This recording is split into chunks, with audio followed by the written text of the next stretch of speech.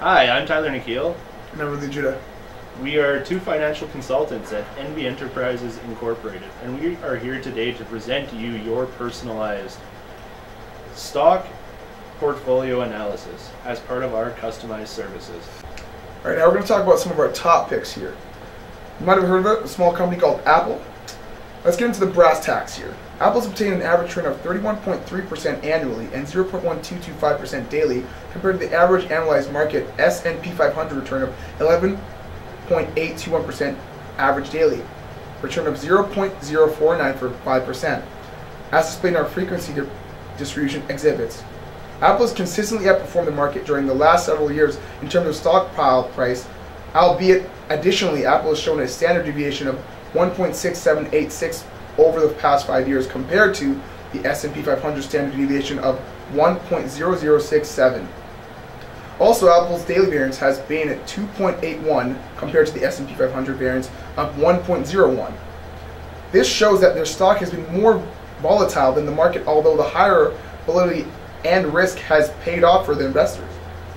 Though ratio analysis of Apple, we have seen their quick ratio is 0.89, their current ratio is 1.11, and their debt to equity ratio is 0.49, showing that they have more than enough liquid assets to cover their current costs and are not leveraged enough to increase the risk for investors. Additionally, their gross margin has been 40.10% with a PE ratio of 11.79, achieving a 42.80 ROE. This high level of profitability is largely what is behind their increase in share value and return for investors, with the addition of Apple achieving a 5-year compounded annual growth in revenues of 29.10%. This company is a promising opportunity for investors at the present time. Yeah, I don't think anything's going to beat that.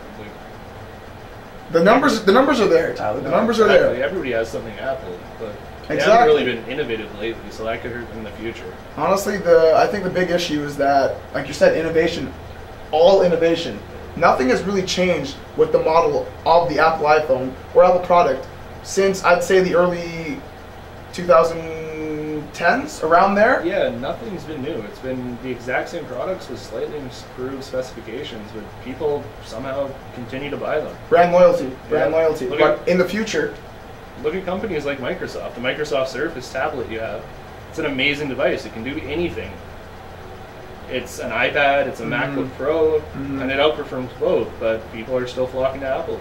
We'll see if that continues into the future. in the near future, I'm not sure. I'd say this is a good pick, but you might want to consider their lack of innovation and their declining sales in the mobile industry as Android continues to show prominence well going forward.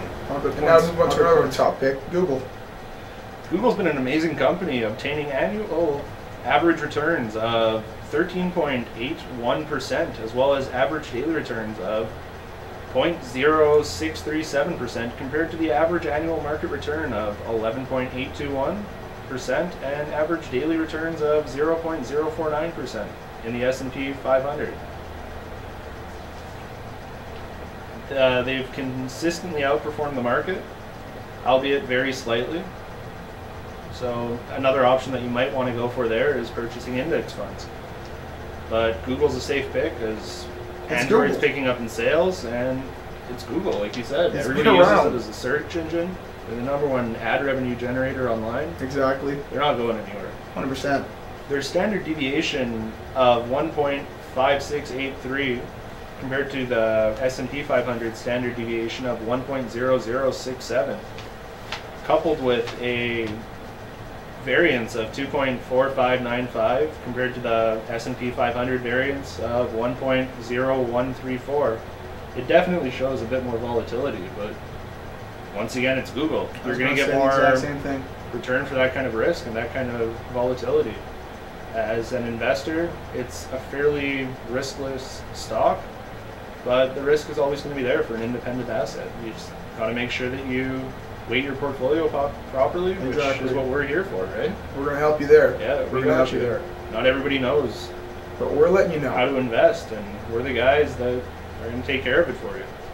Through a ratio analysis of Google, we've seen that their quick ratio is 4.67 and their current ratio is 4.7. With a debt-to-equity ratio of 0.04, it would seem that Google owns almost next to nothing physical. It's the human capital that their firm... And that's all they need, really. Yeah, exactly. That's why they've stayed afloat for all this time. Yeah. They've got guys coming from Harvard, MIT, some of the world's best universities. And they're innovative. These guys are amazing. If I wasn't working here, I would be working for Google. Let's be honest here. Let's be honest here. Man can dream, right? Man like can do a lot more. Additionally, their gross margin being 62.4% with a PE ratio of 33.66, while achieving a 13.9% return on equity, shows that they're not a largely equity-based firm. It comes in the services they provide for their people. Which comes in spades, though. It comes in spades, Tyler. It's true. But ad revenue.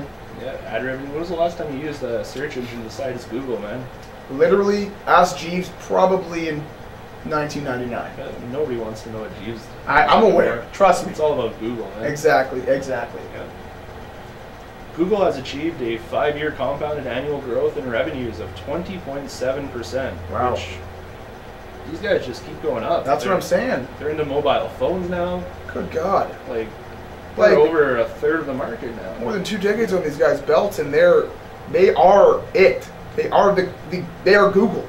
Did you Google it? Probably. They edged out BlackBerry after Apple weakened them, and now they're titans. They're taking out Apple slowly but surely. And that's why they're one of our top picks. Nobody wants to pay $700 for a phone. You can get the same features for $100. Exactly. People are starting to realize that, and slowly, Google's gaining where Apple's hurting. And that's why they are top pick. Another question that you guys asked us was to analyze Ford as an investment opportunity. This is probably the worst stock that we've analyzed in quite a while. Not only did they go bankrupt a few years ago, since being bailed out by the American and Canadian governments, they've been able to achieve a average annualized market return of 6.55% with an average daily return of 0.04%. Comparing this to the S&P 500 returns, it's definitely a lower returning stock. They are profitable, but at 6.55%, they're definitely not worth the risk. Their standard deviation of 1.8593 compared to the S&P standard deviation of 1.0067, with a variance of 3.45 compared to the S&P 500 variance of 1.01, shows that the volatility in this stock definitely makes it a little risky. If you're lucky, you might be able to earn a little bit on it, but it's unlikely that this stock is going to skyrocket and earning a large return anytime in the near future. Our ratio analysis of Ford showed that their quick ratio is 6.77 and the current ratio is 7.18. With a debt-to-equity ratio of 4.64, this firm is heavily leveraged. They owe a ridiculous amount of money that if it wasn't for the bailouts, they likely wouldn't be afloat at this point. Their gross margin has been 15.4% with a PE ratio of 6.96 and achieving a 27.5 return on equity. But they're a car manufacturer. They're going to have a large amount of equity. So you have to keep that in mind when you're analyzing those numbers. They're just not what they used to be, Tyler. They're just not what they used to be. No, definitely not. The car market's definitely more competitive than it has. You have all the South Korean auto manufacturers, you got Hyundai, you got Kia, and they're producing what many would argue are superior products compared to Ford. 100%. It's just like these external forces, they're creeping in on the domestic market, and you know what? Really showing the domestic markets that they have something to work for, and they have competition out there. If they didn't produce a damn good truck, they'd be having some problems. Exactly. With a lackluster 5-year compounded annual growth in revenues of only 3%, that Ford definitely would not be one of our picks, as we don't see the stock going forward. No, we don't see any benefits.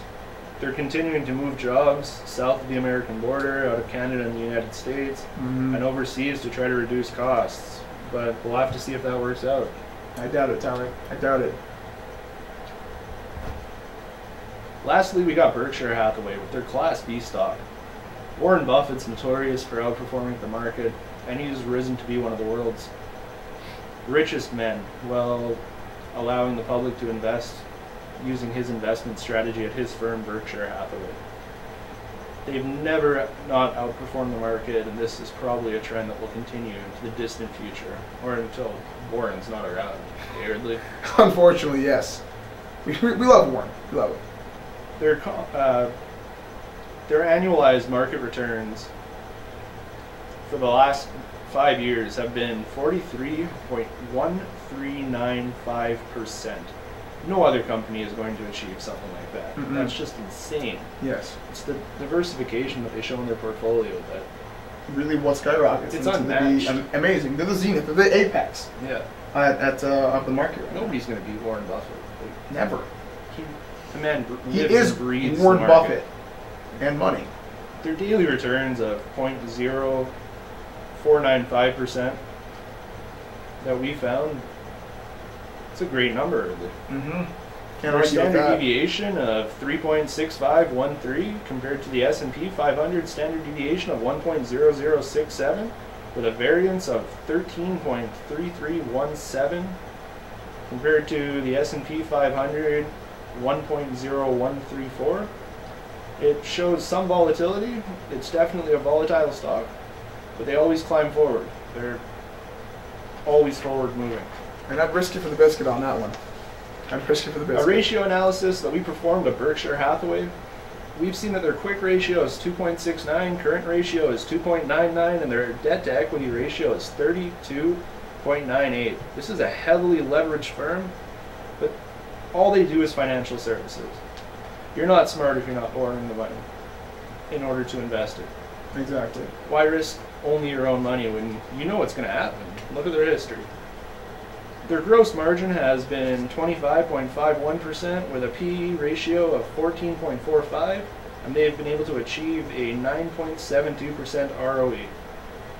On top of that, with their leveraged capital that they have, they've achieved the amazing result of having a 5-year compounded annual growth rate in revenues of 39%.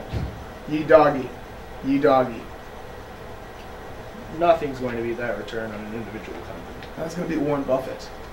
We always talk about a diversified portfolio when we send you reports. Investing in Berkshire Hathaway, you got a diversified portfolio in one stock. You can only pick one stock, pick Berkshire. We've calculated the betas of each asset against the optimal portfolio, as well as the market index portfolio. These are seen in the exhibits at the end of your report that you have previously received. In figure 7 and 8. Let's wrap this up, Irvin. I'm down. I feel as though they're probably tired of us talking. Honestly, I'm tired of us talking. Alright. I hate us.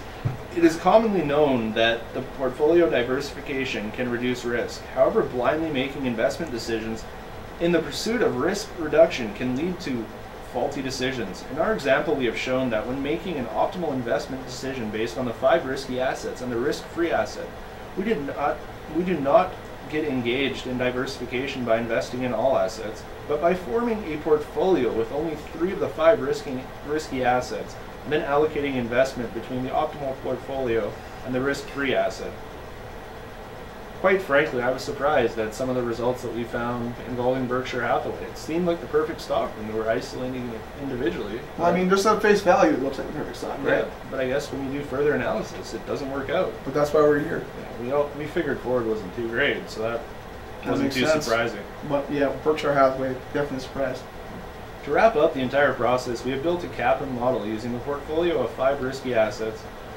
The 4 stocks that we have talked about throughout this production, and once again the market index S&P 500. We found the efficient frontier of this portfolio of assets by minimizing variance at the given points of expected return, and we then went on to incorporate the risk-free asset and found the optimal portfolio with